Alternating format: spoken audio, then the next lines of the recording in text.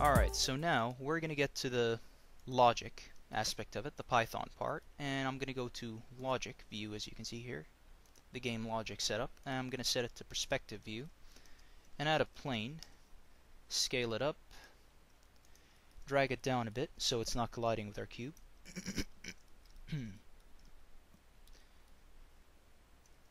And now what I'll do is I'll add a script from the template, game logic simple. Delete these unnecessary sensors and whatever, the if statements. Own, we're going to set this to cont cube. Cont cube. And I'm going to call this player controls.py. And we're going to add the logic. Now the logic is going to be on the cont cube object. You can see here I selected cont cube. And I'm going to go and add an always sensor and a Python.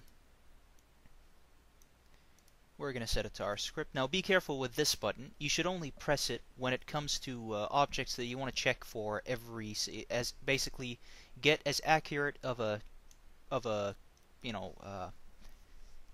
check as possible. So for example, if you're checking collision for something, for a player for example, or movement for the player, you want it to know when he pressed exactly so he starts moving and when he stops exactly, especially in a platformer. You don't want him slipping because the controls are clunky and he blames the game for losing.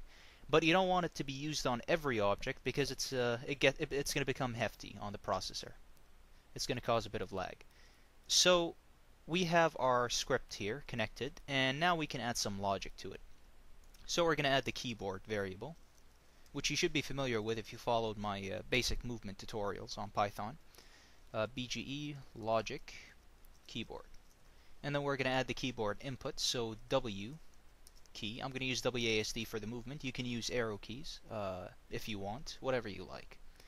But the W key, which is moving forward, is going to be, we're going to do the code for it now. BGE logic KX inputs active, because this is for movement. W key, let's say active. Or screw active. We're just going to set W key. Go with that, and BGE logic KX input active. Now, you should know this in the API reference. You might want to have it open if you're not familiar with code yet.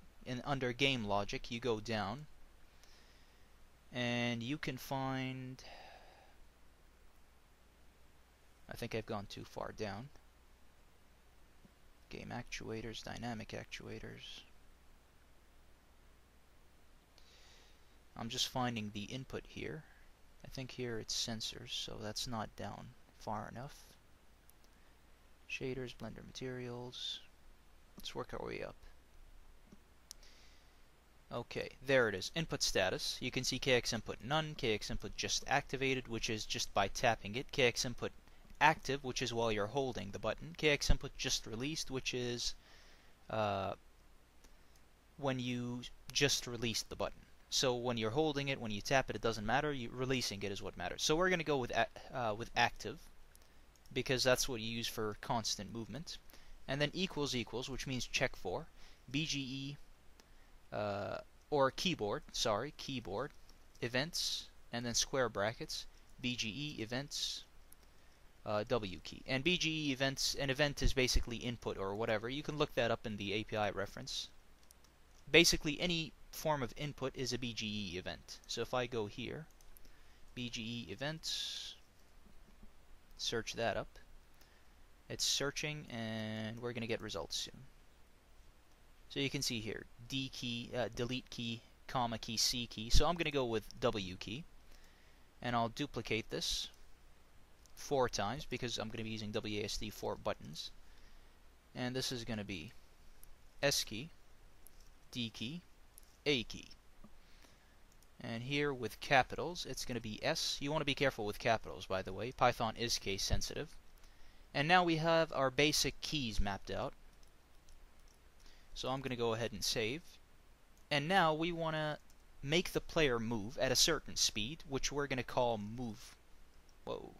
You want to have your mouse over Python when you're typing, because otherwise it's going to count the hotkeys on the Blender 3D view. So mouse over Python and move speed. And I'm going to set this to 0.5. That's what I'm going to go for. You can set it to whatever speed you want. You can call this variable whatever you want. It's basically the variable that's going to represent the movement speed in our script. And we want to move the control cube, of course. So let's say we're going to set it to move, of course, when you press the WASD. So what I'm going to do is I'm going to say W key. Sorry, not W key, if. It's going to be if statement. So if W key, I don't have the K as a capital. You want to be careful to have it exactly the same way. Colon. And then what we're going to do is we're going to use apply movement. And this basically applies the movement to whatever object you specify. In this case, we want it to apply movement to the control cube, cont cube dot apply movement, M with capital, and then the main brackets, double brackets, and we're going to set it to false because we want it to move on the axis. And if basically the cube isn't going to rotate, we're not going to make it rotate in any way, but just to be secure, because we only want it to move on the axes, the global axes, that's what we're going to do. So we're going to set this to false, and inside is going to be the actual movement vector. So on the x-axis, we don't want it to move because this is the W key. It should move them on the y-axis positively. On the y-axis, we're going to set it to move speed, and on the z-axis 0. Now the advantage, of course, is once I have a bunch of buttons here using the move speed variable, if I decide to change it to make it faster or slower, or even if you have a feature, for example, a sprint feature, you can easily change this variable, and it's going to work fine. You don't have to change it every line. Now we're going to duplicate this, except this time it's going to be an elif to give it to give the S key a lower priority than the W key, which is going to be back, of course, and we're going to set this to negative for reverse. I'm going to save and I'm going to run it, and it's a little bit too fast, so I'm going to set this to 0.05, and now you can see that my cube moves just fine. Alright, so next up, what I will do is I'll duplicate these for directional movement.